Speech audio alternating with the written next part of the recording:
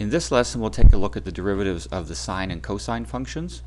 And we'll start with differentiating the sine function. And we're going to use the first principles definition of the derivative first to show this. So the function is y equals sine x, or f of x equals sine x. So when I evaluate f of x plus h, then it'll be sine of x plus h. Notice I'm substituting in place of x the x plus h. F of x is our original function. You can say we're replacing x with x, but that still means that f of x is the original sine x function.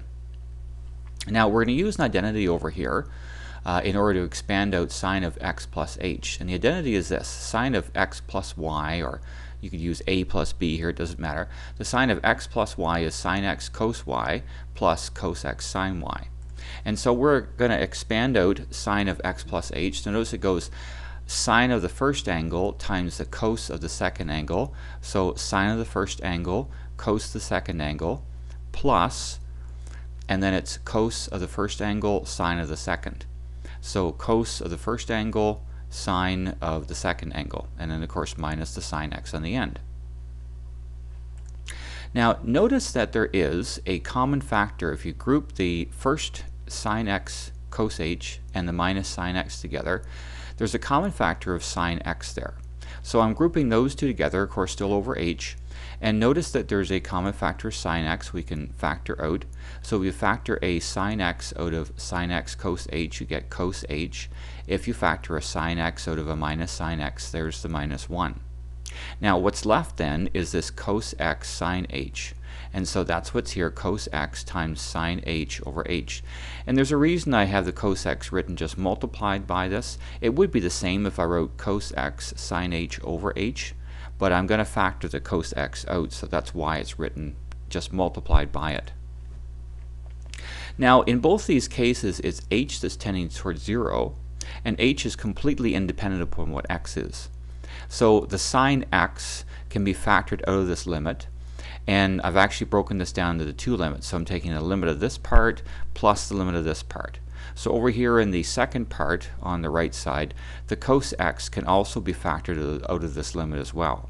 So it's cos x and then limit of sine h over h as h tends towards 0. And of course after I factor the sine x out here, I have the limit as h tends towards 0 of cos h minus 1 over h. Now what exactly are these two limits? Well, a couple ways that we can show what those two limits are is we could graph the, I'm graphing here cos h minus 1 over h, or in the graphing calculator it's cos x minus 1 over x. And so notice as it tends, we're talking about as h tends towards 0, and it really doesn't matter whether you're tending towards from the left or the right. Of course those two left and right hand limits are the same.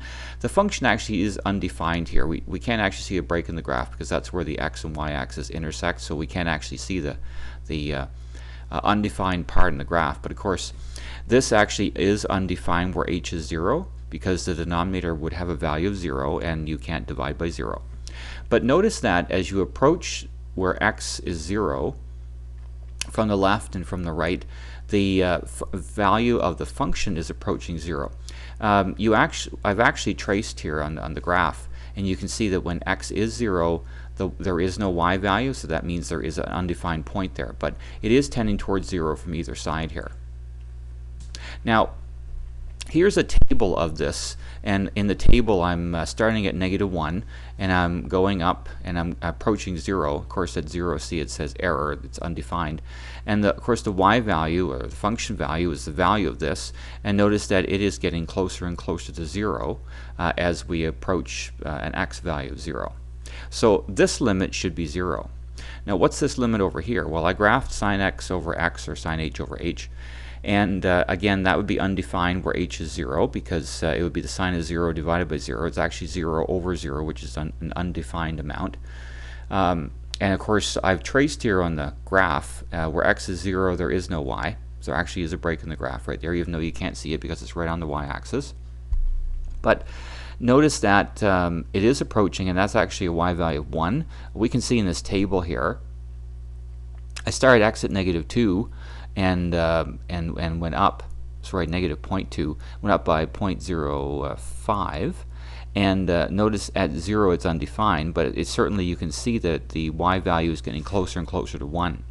So since that's approaching a value of 1 from the left and from the right, this limit is 1. So this limit is 0, and this limit is 1. Now, since this limit is 0, we actually have sine x times 0, so that's actually gone, because that has a value of 0. And this is cos x times 1, so the derivative is actually just cos x. So the derivative of sine x is cos x. So that's one of the two derivatives. Now we flip over to the next page. We're going to differentiate or show what the derivative of cosine x is. And remember that cos x is sine pi over 2 minus x. That's a trigonometric identity that relates cosine with sine. And that's because they are phase shifts of one another. The sine and cosine graphs are identical. They're just one is a horizontal translation of the other. So if we write cos x as sine pi over 2 minus x, then we can differentiate this. So the derivative of sine pi over 2 minus x would be cos pi over 2 minus x. And then we would multiply that by the derivative of what's in here. This is actually just chain rule. See, this isn't just simply x, it's pi over 2 minus x. So the derivative of pi over 2 minus x is just negative 1. Pi over 2 is a constant, so its derivative is 0. But when we differentiate negative 1x, the derivative would be negative 1. So we multiply that by negative 1. Now, also, cos pi over 2 minus x is equal to negative sine x. That's another trigonometric identity. So, sorry, is equal to sine x. I said negative sine x. Cos pi over 2 minus x is equal to sine x, and then we're multiplying by negative 1. So the derivative works out to be just negative sine x. So the derivative of cos x is negative sine x. So just to summarize, the derivative of sine x is cos x, and the derivative of cos x is negative sine x. So they're almost each other's derivative, except the derivative of cosine is negative sine x.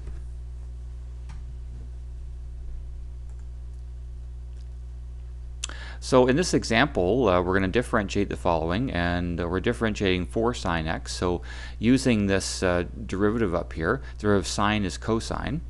So this would be, it would be 4 times the derivative of sine x, which is cos x. So the derivative would just be 4 cos x. For b, we're differentiating 5 cos x.